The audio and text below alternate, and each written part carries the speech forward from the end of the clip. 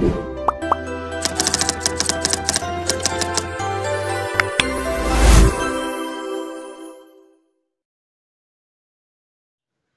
दोस्तों, welcome to transient academy. तो friends, आशा રાખું છું તમે બધા મજામાં છો, મસ્ત છો। તો फ्रेंड्स, પાવર સિસ્ટમની લેક્ચર સિરીઝ આપણે સ્ટાર્ટ કરી દીધી, બરાબર? અને એમાં આપણે અત્યારે કમ્પેરિઝન ઓફ કંડક્ટર મટીરીયલ આપણે જોઈ રહ્યા છીએ, બરાબર? આની પહેલા આપણે નવક સિસ્ટમ જોઈ લીધેલી છે ઓવરહેડ ટ્રાન્સમિશન લાઇન માટે, બરાબર? આ વિડિયોની અંદર આપણે ચર્ચા કરશું 3 ફેઝ 4 વાયર સિસ્ટમ। કાલના વિડિયોની અંદર આપણે 3 ફેઝ 3 વાયર સિસ્ટમ જોઈલી હતી, બરાબર? આજના વિડિયોની અંદર આપણે ચર્ચા કરશું 3 ફેઝ 4 વાયર સિસ્ટમ। એના જેવું છે, ખાલી 3 ફેઝ 3 વાયર સિસ્ટમ જેવું છે, ખાલી ફરક છે ને વોલ્યુમની અંદર થાય છે, બરાબર? અહીંયા તમે જો 3 ફેઝ 3 વાયર સિસ્ટમ આપેલી છે, સોરી 3 ફેઝ 4 વાયર સિસ્ટમ આપેલી છે। 4 વાયર એટલે એમાં ન્યુટ્રલ આવી જશે, બરાબર? ગઈકાલની સિસ્ટમ હતી જે 3 ફેઝ 3 વાયર, એમાં આપણે ન્યુટ્રલ છે ને ડાયરેક્ટ અર્થ કરી દીધું, એમાં ન્યુટ્રલ નહોતું, 3 વાયર સિસ્ટમ હતી। 3 ફેઝ 4 વાયર સિસ્ટમ છે એ આપણે સેકન્ડરી ડિસ્ટ્રીબ્યુશનમાં ઉપયોગ કરીએ છીએ, બરાબર? હવે તો કે અહીંયા તમે જો ન્યુટ્રલ છે એટલે ન્યુટ્રલ એક ફેઝ નો વોલ્ટેજ કેટલા થઈ જશે? Vm થઈ જશે, બરાબર? કરંટ I10 ફ્લો થાય છે। I10 એટલે લીધેલું છે, કરંટ ખાલી I જ ફ્લો થાય છે। I10 એટલે કે 10મા નંબરની સિસ્ટમ છે એટલે આપણે એને I10 લીધેલું, બરાબર? અહીંયા લખવામાં ભૂલ છે, 10મા નંબરની આપણી સિસ્ટમ છે, ઓકે? એટલે I10 કરંટ ફ્લો થાય એટલે આપણે એને I10 નામ આપ્યું છે, બાકી ખરેખર આપણે ખાલી I લખો તો કઈ ફેર પડતો નથી। હવે જો RMS વોલ્ટેજ કેટલા થશે પર ફેઝ? તો કે Vm/√2, કારણ કે AC સિસ્ટમ છે એટલે આપણે RMS વોલ્ટેજ લેશું એટલે આ Vm/√2 થશે। અને પાવર પર ફેઝ કેટલા? 3 ફેઝ છે એટલે P/3 થશે, બરાબર? તો P/3 બરાબર Vm/√2 એને ગુણ્યા I9, અહીંયા I10 આવશે, બરાબર? I10 cos phi, okay? cos phi। હવે I10 બરાબર શું થશે? Power √2 divided by 3 Vm cos phi। આ આપણને કરંટની વેલ્યુ મળી, બરાબર? Power √2 divided by 3 Vm cos phi, done. હવે આપણે શું કરવાનું? તો હવે તમે નવ સિસ્ટમના જો વિડિયો જોયેલા છે તમને આઈડિયા જશે કે ભાઈ સૌથી પહેલા લાઈન લોસીસ ફાઇન્ડ કરો, એમ એરિયાના સૂત્રનો કરતા બનાવો ને, પછી વોલ્યુમ આપણે 3 ફેઝ 4 વાયર સિસ્ટમનું વોલ્યુમ ફાઇન્ડ કરો, ત્યાર પછી બેનું કમ્પેરીઝન કરો, બરાબર? કમ્પેરીઝન કોની સાથે કરવાનું છે? DC 2 વાયર સિસ્ટમ સાથે, ઓકે? સૌથી પહેલા તો કે લાઈન લોસીસ ફાઇન્ડ કરીએ, તો કે લાઈન લોસીસ એને આપણે W થી ડિનોટ કરીએ છીએ, તો એનું સૂત્ર થશે I2R। અહીંયા 10મા નંબરની સિસ્ટમ છે એટલે I10² અને R ને 10 લખો તો ખાલી R લખો તો કઈ ફેર પડતો નથી। હવે તમે જો બેલેન્સ સિસ્ટમ માનીને આલી છે એટલે ન્યુટ્રલ નો કરંટ છે ને એ 0 થશે, બરાબર? બેલેન્સ સિસ્ટમ માનીને આલી છે એટલે ન્યુટ્રલ કરંટ 0 થઈ જશે, એટલે આપણે અહીંયા ખાલી લેશું 3I2R, કારણ કે 3 કંડક્ટરની અંદર RYB 3 કંડક્ટરની અંદર કરંટ ફ્લો થશે। બેલેન્સ સિસ્ટમ માનીને આલીએ છીએ એટલે આપણે ન્યુટ્રલ ની અંદર કોઈ કરંટ ફ્લો થતો નથી, તો એના કોઈ વોલ્ટેજ ડ્રોપ થતા નથી, એટલે 3I2R થશે, બરાબર? હવે તો કે લાઈન લોસ W 3 એને ગુણ્યા I10 ની વેલ્યુ કેટલી છે? તો કે √2 P divided by 3 Vm cos phi, okay? આખાઈનો વર્ગ એને ગુણ્યા R10 બરાબર શું થશે? તો કે ρ L divided by A10, ρ L ના છેદમાં R ρ L બાય A। એક સૂત્ર લીધેલું છે, બધાની જગ્યાએ આપણે એક સૂત્ર લેતા જઈએ છીએ, બરાબર? હવે જો આનો વર્ગ કરતા જઈએ તો કે W 3 એને ગુણ્યા 2 નો વર્ગ કરશું, વર્ગમૂળ 2 નો વર્ગ કરશું એટલે 2 થઈ જશે, એને ગુણ્યા પાવર નો સ્ક્વેર થઈ જશે, ડિવાઇડેડ બાય 3 નો વર્ગ 9 થઈ જશે, એને ગુણ્યા Vm² cos સ્ક્વેર phi એને ગુણ્યા ρ L divided by A10, okay? આટલું થશે ρ L ડિવાઇડેડ બાય A10। હવે અહીંયા તમે જુઓ 3 * 1 = 3 * 3 = 9, 3 થયા, બરાબર? 2/3 થઈ ગયા, બાકી બધું સેમ છે, તો W 2p² ρ L divided by 3 Vm² cos square phi A10, okay?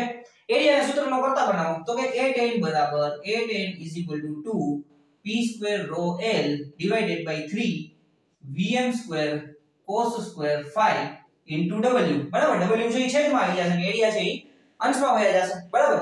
હવે આ આપણને શું મળ્યું? આ આપણને એરિયા મળ્યો છે, બરાબર? A10 આપણને કેટલું મળ્યું છે? તો કે 2p² ρ L divided by 3 Vm² cos square W, okay?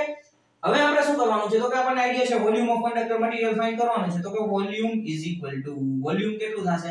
આપણે 3 ફેઝ 4 વાયર સિસ્ટમનું વોલ્યુમ લેવાનું છે, તો આપણી પાસે છે એરિયા ઇન્ટુ લેન્થ। પણ આપણે અહીંયા ધ્યાન રાખવાનું છે કે આપણે અહીંયા તો લાઈન લોસીસમાં 3 લીધા છે, પણ અહીંયા ન્યુટ્રલ નો કંડક્ટર છે અને ન્યુટ્રલમાં કરંટ 0 ફ્લો થાય છે, એટલે ન્યુટ્રલની સાઈઝ છે ને એ આપણે આપણા ફેઝ વાયર કરતા હાફ રાખીએ છીએ, એટલે અહીંયા 3 કંડક્ટર અને ન્યુટ્રલની સાઈઝ એટલે અહીંયા ગુણાકારમાં થશે 3.5 AL, બરાબર? 3.5 3 કંડક્ટર, આપણા 3 મેઈન કંડક્ટર RYB અને એક ન્યુટ્રલની સાઈઝ આપણે હાફ રાખીએ છીએ, બરાબર? કારણ કે એમાંથી કરંટ 0 ફ્લો થાય છે, બેલેન્સ કન્ડિશન માનીને આલીએ છીએ, એટલે આપણે એની સાઈઝ કોસ્ટ બચાવવા માટે આપણે એની સાઈઝ શું રાખીએ છીએ? અડધી રાખીએ છીએ, હાફ રાખતા હોય છે આપણે, જે ફેઝ કરતા હાફ હોય છે, બરાબર. આની પહેલાના તમે વિડિયોમાં જે 2 ફેઝ ટુ 3 વાયર ને weber single phase 3 wire system જોયું તો એમાં આપણે તમને આઈડિયા હશે કે ભાઈ 2.5 લેતા હતા, બરાબર. અહીંયા આપણે 3.5 આવશે. હવે 3.5 એને ગુણ્યા એરિયાના સૂત્ર એટલે કે અહીંયા 2p² rho l divided by 3 vm² cos² phi w એને ગુણ્યા l. l નો ગુણાકાર થશે 3.5 ગુણ્યા 2 કરશો એટલે 7 થઈ જશે 7p² rho l². આનો ગુણાકાર આની આરે એટલે તો બરાબર 3.5 * 2 એટલે 7 થઈ ગયા. p² rho અને l ગુણ્યા l એટલે l² divided by 3 vm² cos² phi w. Done. આ વોલ્યુમ મળી, આ આપણને વોલ્યુમ મળ્યું છે. કેનું વોલ્યુમ મળ્યું છે? તો કે આ વોલ્યુમ મળ્યું છે 3 ફેઝ 4 વાયર સિસ્ટમ નું વોલ્યુમ મળ્યું, બરાબર. Volume = 7p² rho l² divided by 3 vm² cos² phi * w. Okay. હવે આપણે કમ્પેરીઝન જોવાની છે, તો કે બંનેની કમ્પેરીઝન આપણે જોવાની છે. કમ્પેરીઝન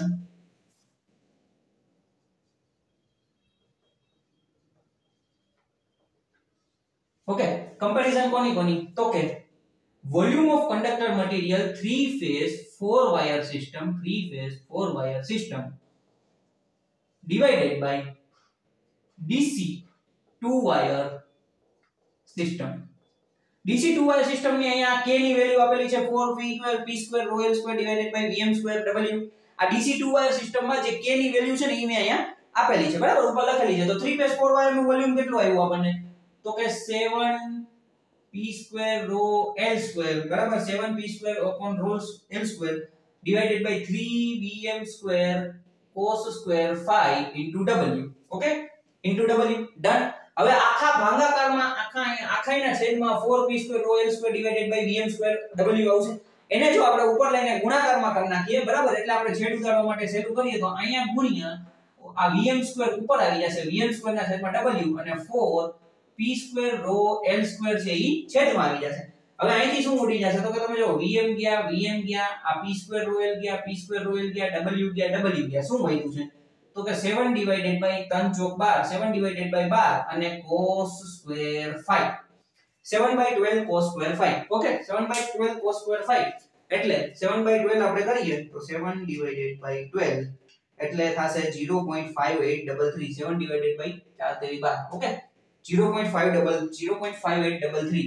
તો આન્સર થશે 0.5833 divided by cos 5 અથવા 0.58 લખો તો પણ ચાલશે, cos² phi થશે, બરાબર, cos² phi. આ આપણને વોલ્યુમ મળ્યું કેનું?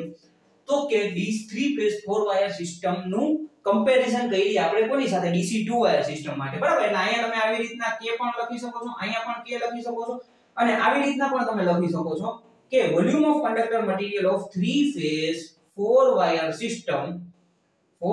system is equal to 0.5833 divided by cos² phi times of DC 2 wire system.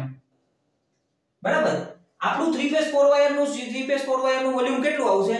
તો કે DC 2 wire કરતા 0.5833 ના છેદમાં cos² phi ગણું આટલું આપણને વોલ્યુમ ઓફ કંડક્ટર મટીરીયલ મળશે, બરાબર. આ આખું સૂત્ર સાબિત કરવાનું મેઈન આ કન્ક્લુઝન આ છે, આ પોઈન્ટ જે રહ્યો ને એ, બરાબર. આમાંથી તમને ક્યારેક MCQ પણ પૂછાઈ શકે છે. 0.583 આપણે 0.583 ના છેદમાં cos² phi into k કા k પણ લખી શકો છો, બરાબર, અથવા આવી રીતના DC 2 wire સિસ્ટમ પણ લખી શકો છો, બરાબર. ખાલી આ પણ લખી શકો છો. ડિપેન્ડ્સ કેવી રીતના આપેલું છે એના પર જો આપણે જોવાનું છે, બરાબર. હવે પાછું એક વખત આપણે રિવિઝન જોઈ લઈએ તો કે આપણી પાસે 3 phase 4 wire સિસ્ટમ તમને અહીં આપેલી છે. એમાં આપણે ન્યુટ્રલ કંડક્ટર બહાર કાઢેલો છે, બરાબર. સેકન્ડરી ડિસ્ટ્રીબ્યુશનમાં આપણે 3 phase 4 wire સિસ્ટમની ઉપયોગ કરીએ છીએ, બરાબર. અહીંના વોલ્ટેજ Vm થશે, કરંટ I10 ફ્લો થાય છે. ઓકે, RMS વોલ્ટેજ કેટલા છે? RMS વોલ્ટેજ પર ફેઝ Vm/√2, પર phase power P/3. Okay, P/3 Vm/√2 એને ગુણ્યા I10 cos phi. તો કે I10 ની વેલ્યુ કેટલી મળશે? P √2 divided by 3 Vm cos phi. હવે લાઈન લોસીસ ફાઇન્ડ કરવાના છે. W = 3I²R, બરાબર. ત્રણ કંડક્ટર છે, ન્યુટ્રલ બેલેન્સ કન્ડિશન માની નાલી છે એટલે ન્યુટ્રલ 0 છે, ન્યુટ્રલનો કરંટ 0 થઈ જશે. તો W = 3 કૌંસમાં √2p divided by 3 Vm cos phi whole square into rho l by a. Okay, work કરો એટલે W = 3 ગુણ્યા 2 વર્ગમૂળ 2 નો વર્ગ એટલે 2 એને ગુણ્યા p² divided by 9 Vm² cos² phi into rho l by a.